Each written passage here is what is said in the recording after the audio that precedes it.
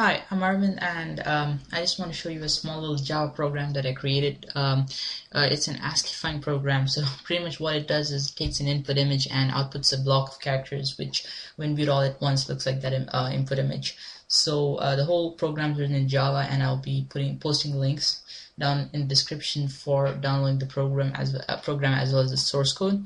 It's released under the MIT license, so you're free to edit it and redistribute it, copy it, and make money off it. Everything. The code is annotated, so if you want to download the code and see how it works and why it works, you're more than welcome to do so. And I will be going over the main part of the code, but this video will mainly show you the program in action. So let's get started. So in here I have some images which I want to ASCII. So the first is the Canadian flag. A simple image, just two colors. It should be very easy to do. So let's ASCII that first, flag.jpg. So let's set the program in action.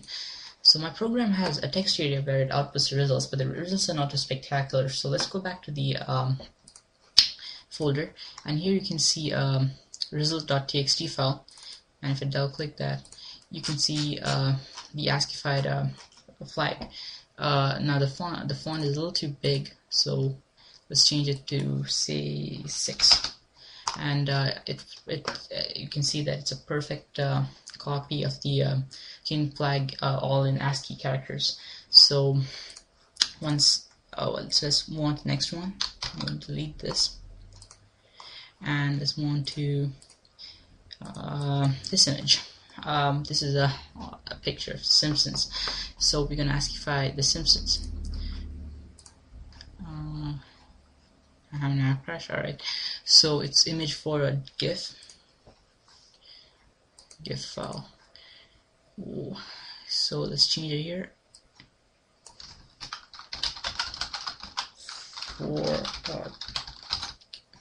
So let's run the program again,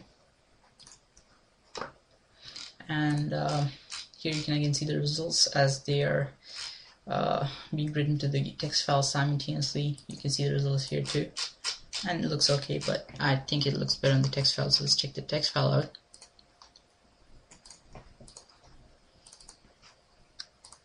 And you can see the Simpsons ASCII file.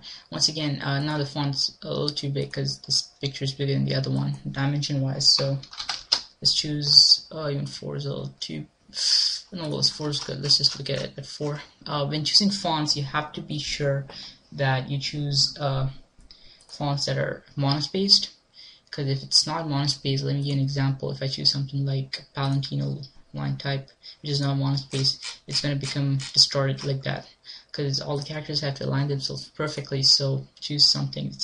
I recommend Courier always, but if you have Windows 7, then OCR standard is pretty good. I'm not sure about the fonts on a Mac, but if you're on Linux, then you can use Emacs to open up the results.txt file. And if you're on Mac, just download TextEdit. It's a free software, and I'm pretty sure it has some monospaced fonts. So anyway, here's a picture of the Simpsons ASCII. It looks pretty good, very sharp, and has a lot of detail. Finally, let's ASCII the Beatles. Not the Beatles, but their logo anyway. And I think it's image 5. So let's go here.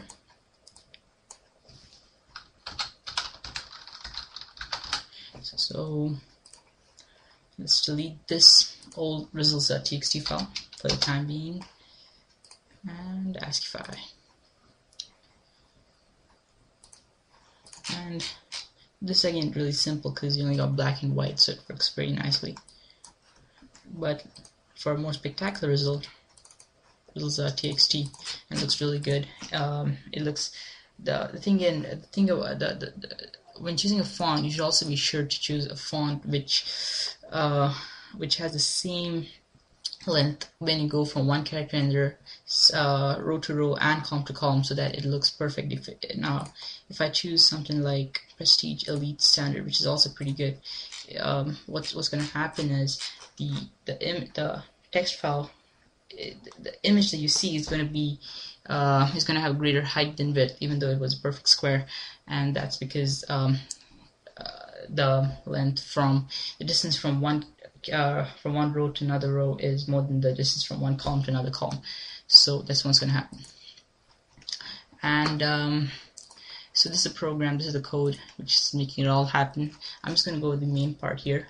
This is just standard GUI stuff. What this does, now this is the main part. So first we're reading in the file, and what we're going to do is iterate through every single pixel in the file, get its RGB value, get about 29% of the red, get about 59% of the blue, and about 11% of the green, and add them together. And what does that give you? Well, that gives you the grayscale value of the pixel. So it'll be something from 0 to 255, because the RGB values are then from 0 to 255. If it's 255, or if it's a really high number, a large number rather, your pixel is going to be very bright.